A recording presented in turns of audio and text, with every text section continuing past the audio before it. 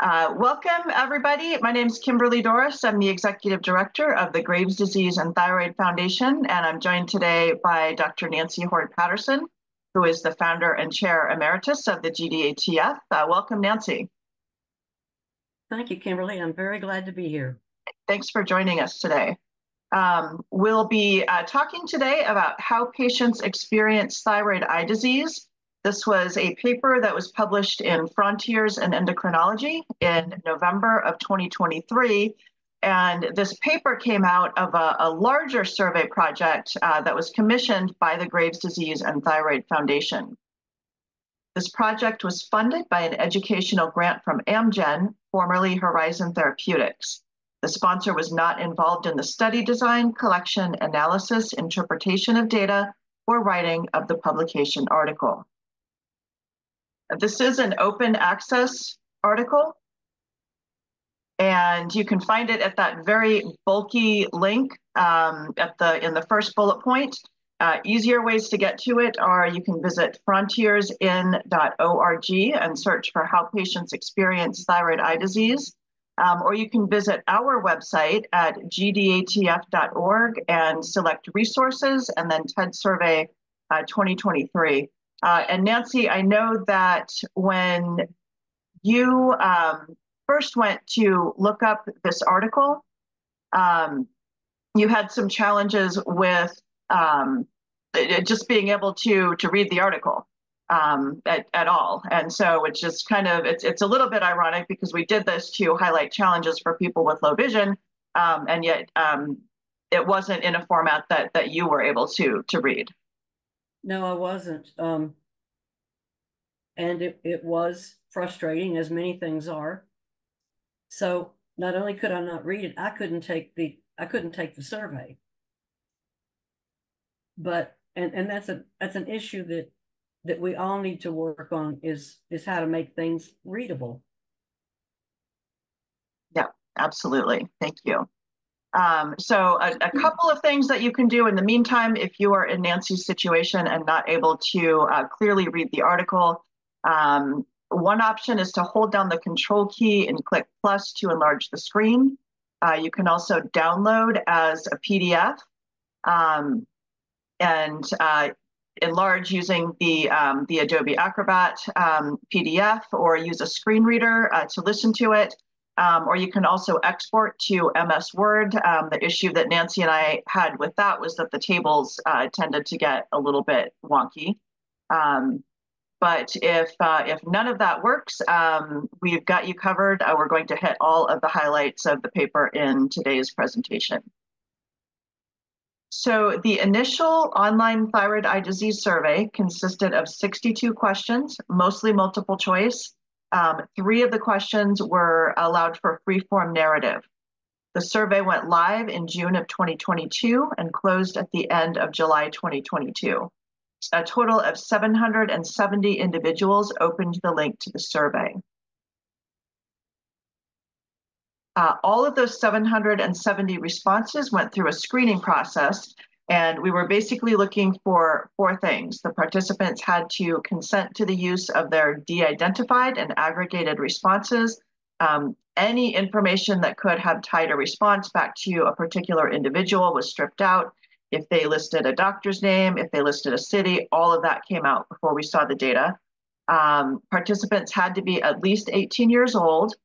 They must have received their TED diagnosis from a medical doctor, and they had to have completed at least the first 11 questions of the survey, which we called the core questions. And 443 responses met the screening criteria.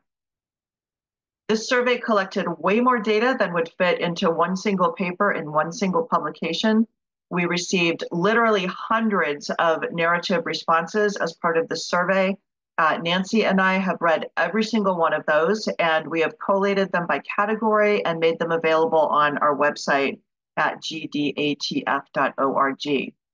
Nancy and I are also working on a second webinar to share the results of the additional survey questions that weren't covered in this paper, and most of those centered on treatment options. So who took this survey? In terms of age profile, the largest group by far was age 60 to 69 at 28%. Just behind that, age 50 to 59 at 24%. And then at 18%, age 40 to 49, 17%, age 70 to 79. So that was really the bulk of who responded. 3% were 18 to 29 years of age, 6% 30 to 39, and 4% 80 to 89. 82% of the participants came from the United States, 6% from Canada, 4% from the United Kingdom, 1% from Australia, 1% from Israel, and 6% other.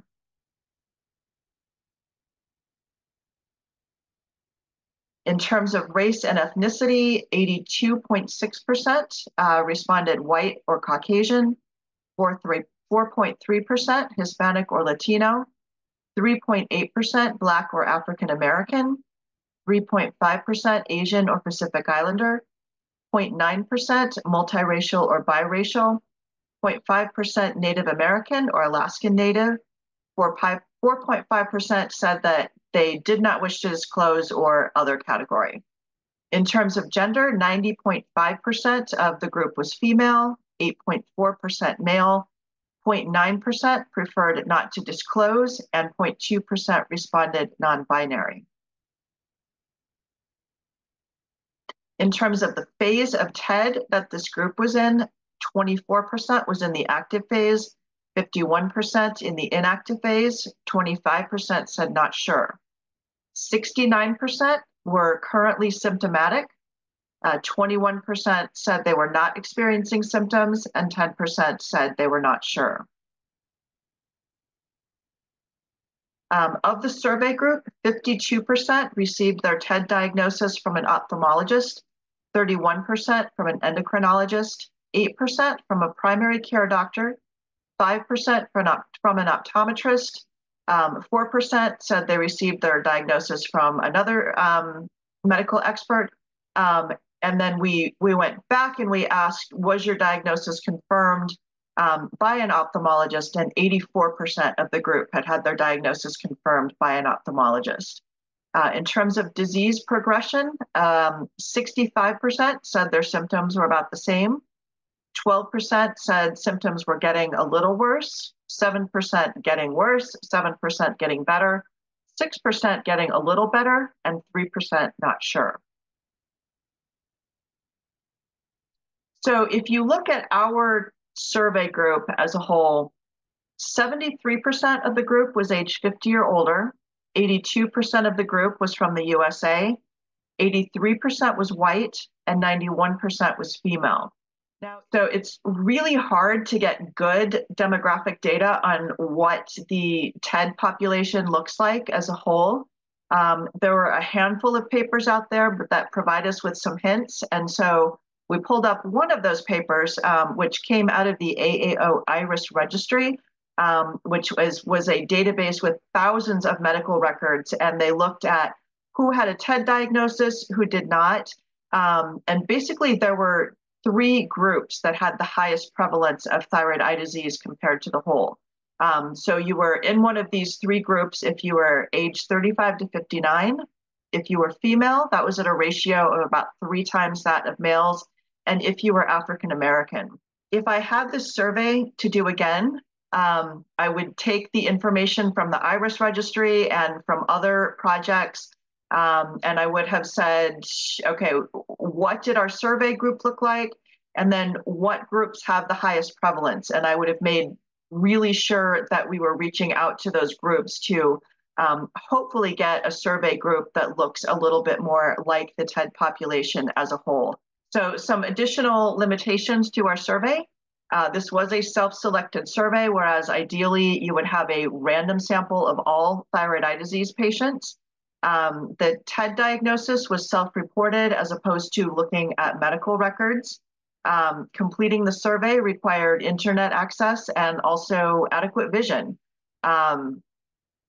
which comes into play not in terms of just being able to see the survey, but also being able to complete the survey because it was very lengthy with 62 questions.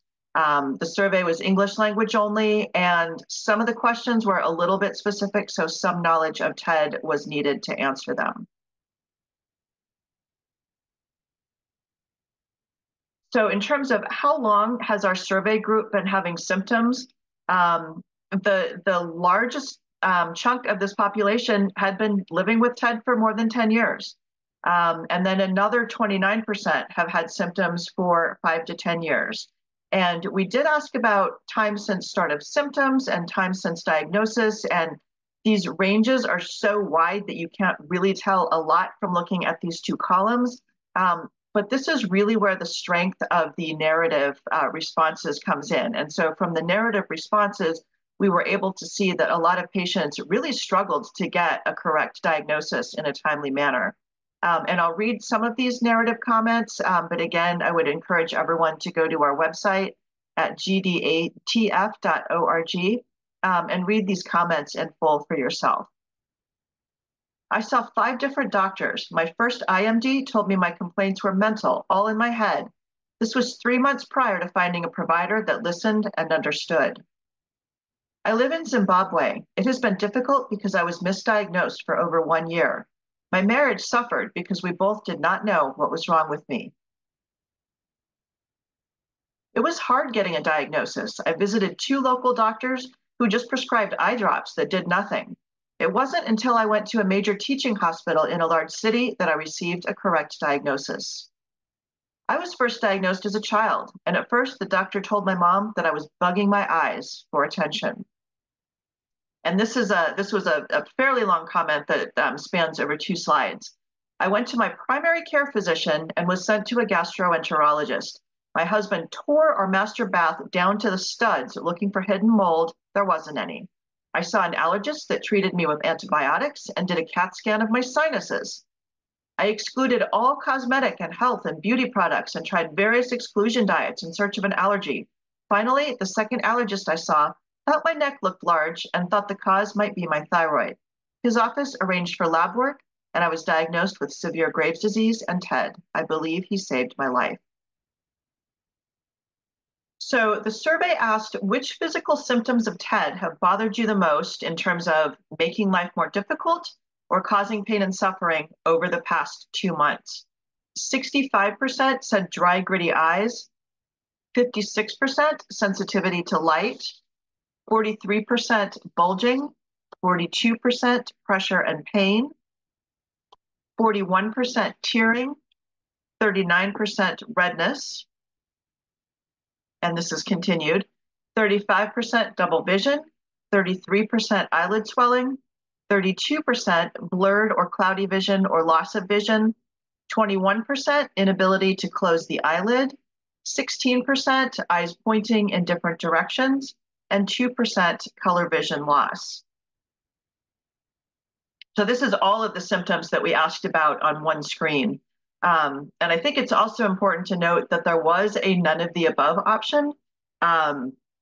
So people could have said, nope, you know what, I'm good, not having any problems. And that was 6% of the survey population. But I think it's important to note that the top 2, dry, gritty eyes at 65% and light sensitivity at 56%, these don't necessarily get as much of attention in terms of certainly our efforts as a foundation, in terms of the research that's being done. So I think it's really enlightening that these 2 issues are causing significant quality of life issues for our patient population. And again, I think one of the real strengths of this project was the color and the context provided by the narrative section. And so I'll read a few of the samples that patients provided regarding their symptoms. My eyelids still do not close, even after 4 surgeries. My eyes water terribly every night while sleeping because they do not close all the way. My eyebrow is up all the time, so other than looking monstrous, I also look angry all the time.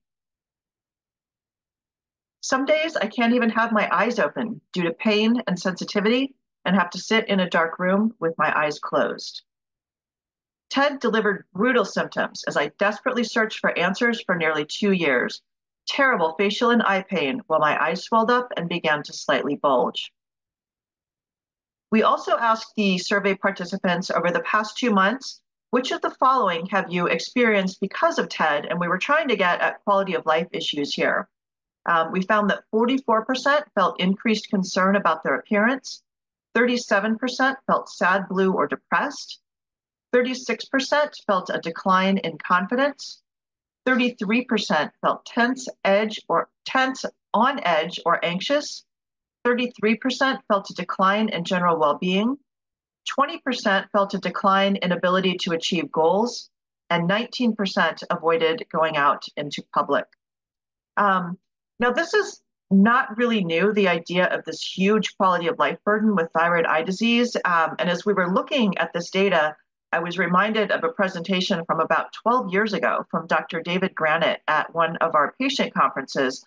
And he was talking about research that they had done at UC San Diego's Shiley Eye Institute regarding the quality of life burden with TED. And his quote from this talk was, "We found levels of depression and anxiety that rival cancer and AIDS.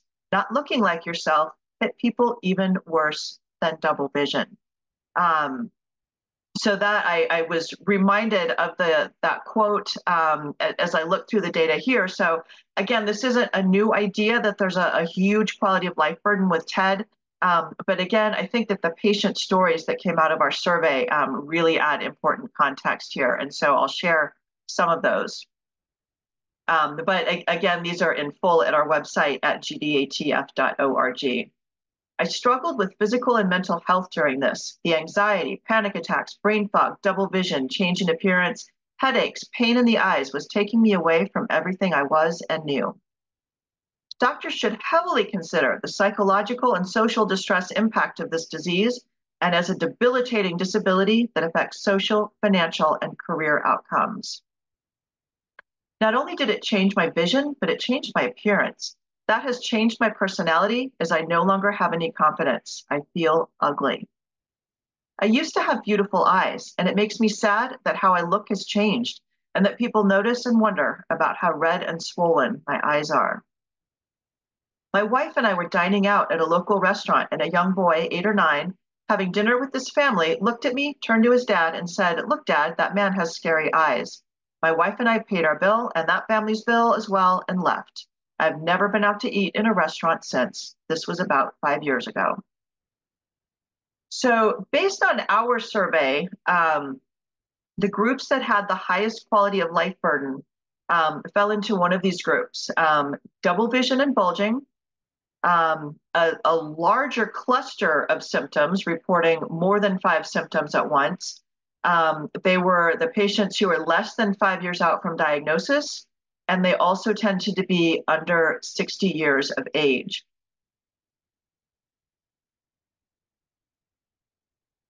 And although this did not rise to the level of statistical significance, I do think it's an area that deserves further exploration in terms of race, ethnicity, and quality of life burden, and whether there may not be an even greater burden for specific racial and ethnic groups. If you look at those who responded Asian or Pacific Islander, 8 out of 15 noted an increased concern regarding their appearance, which is 53%, and that's versus 44% of the entire study group. 8 out of 15 noted a decline in well-being, and that's 53% versus 33% of the group as a whole. For those who responded Black or African American, 10 out of 17 reported feeling sad, blue, or depressed, and that's 65% versus 37% of the whole study group. 10 out of 17 had increased concern regarding their appearance, and that's 59% versus 44% of the whole group. For those that responded Hispanic or Latino, 12 out of 19 had increased concern regarding their appearance, and that was 63% versus 44% for the group as a whole. 11 out of 19 reported decreased confidence, and that's 43% of that group versus 36% as a whole. So by the time we parsed out the other factors that we found, if you had double vision, if you had bulging, If you were under 60 years of age, you had 5 or more symptoms. So by the time we parsed all of that out, we weren't able to get really good comparison data. But just based on this, I do believe that this is an area where further study is needed. So another question that we asked was, over the past 2 months, which activities have been limited by TED? 45% of the survey group said reading, 28% driving a car, 23% socializing, 16% working, and there are quite a few comments regarding job and career on our website at gdatf.org. 11% said taking care of myself, 7% taking care of family, and other 6%. And these are some of the patient comments around activities. It's nasty, driving, TV, reading are all difficult. Double vision took away my love of reading and some activities with my kids. Even with prism glasses, I'm still limited in the angles I can look without incurring double vision. Playing pool or working on my car becomes difficult. So a few takeaways from this project as a whole, just from Nancy and I, from the patient perspective. First of all, as we discussed, the findings on quality of life burden with thyroid eye disease are not new, but the narrative comments from the survey really add important color and important context. And again, you can see those in their entirety at gdatf.org. As we discussed, future surveys should more closely represent the TED patient population in terms of demographics, but also the survey should be accessible for patients with low vision.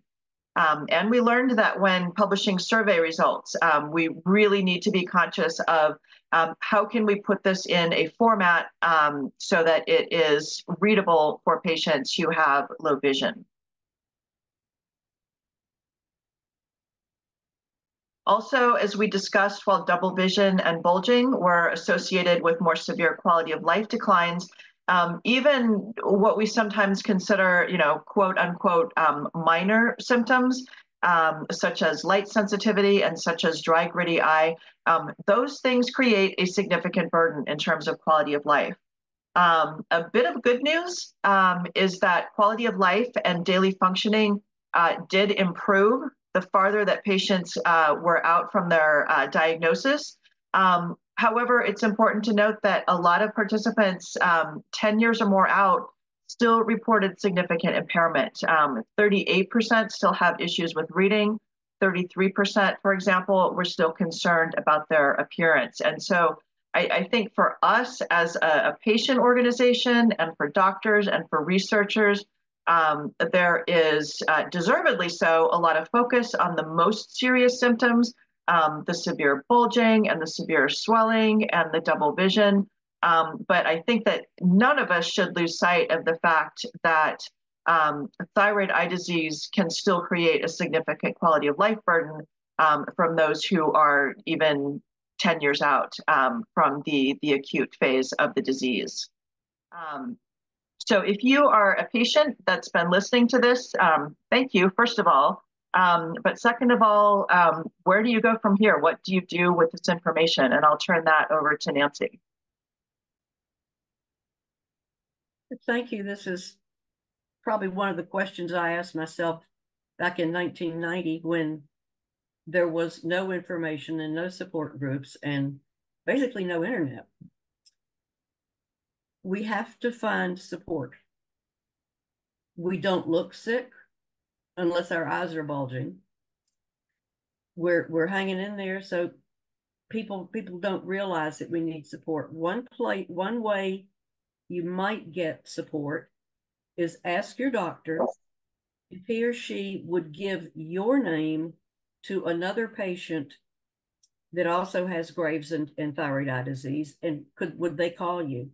That way the doctor's not put in a way of violating HIPAA rules and things like that. He's not giving you the patient's name. He's giving yours to someone else. And most people that have tried to do that have had good luck. We need to find support at home. That's really difficult because, again, we don't look sick. Our family members don't understand what's going on. It's one reason there's two reasons to take, say, your spouse to a doctor's appointment with you. One is they learn what's going on, and the other is if you've got our wonderful brain fog going, they can remember what was said and what the doctor explained and what the doctor didn't explain. And so you've got a backup there.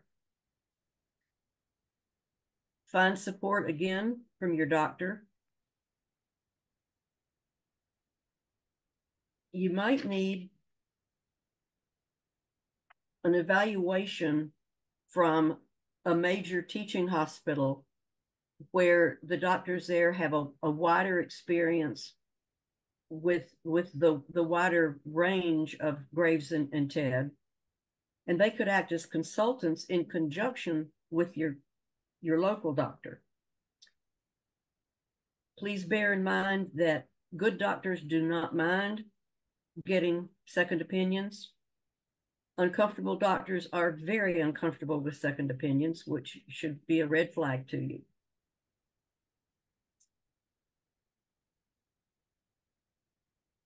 If you get to the point where you are able to attend a local in-person support group or an online, say, Zoom support group like we have right now,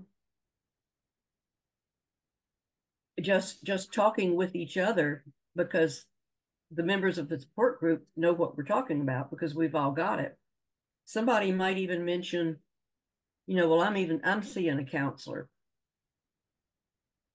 You might get the name, or at least get the idea that an experienced counselor might be good for you to help you, because some of the problems have gotten so big and so convoluted that they're very hard to stretch out and categorize and deal with. You can call the Graves Foundation and maybe get some names of counselors that are familiar with the thyroid. That's not what you learn in counselor school. You have to learn it later, but they are out there. But just remember, you need support, you deserve support, and you can get support. Back to you, Kimberly. All right. Thank you, Nancy. And we'll share our contact information in the last slide, and then we'll also put it in the YouTube description. If you are interested in joining one of the Graves' Disease and Thyroid Foundation's Zoom support groups, we currently have 2 meetings a month that we offer at varying days of the week and varying times. Once again, this has been an overview of how patients experience thyroid eye disease, which was published in Frontiers in Endocrinology. So huge thanks to all of the patients who clicked on the link or took the survey or even tried to take the survey. We know that a lot of times you have limited time during the day when you can comfortably work on the computer. So thank you for sharing a little bit of time for us. Huge thanks also to our co-authors and to our sponsor. The project sponsor was Amgen. The first 4 authors on the paper were actually the clinicians who came up with the idea for the original survey. And Nancy, I know that you have worked with these doctors for many years, if not many decades. Actually, decades is the right word. Dr. Smith is our chief medical advisor on our board and has been a speaker at the 20 some odd conferences we've had over the years. I know Dr. Laszlo Hegedüs from American Things, as well as things done through the Thyroid Federation International. Dr. Lesser and Dr. Perros, I can't tell you how long I've known them, but I can tell you how thoroughly expert they are. All right, thank you. Also, thank you to the team at Rare Life Solutions, who were also co-authors on the paper. They helped us take this project from the spark of an idea about a survey to putting together the actual questions, to publishing the survey, collecting and analyzing the data, and then finally turning this into a published paper. So thank you to everyone who helped us get this project over the finish line. And that is a wrap for this presentation. If you would like to reach out to the Graves' Disease and Thyroid Foundation, you can reach us toll-free in the USA and Canada at 877-643-3123. You can email us at info@gdatf.org, or you can visit our website at www.gdatf.org. Thanks and have a great day.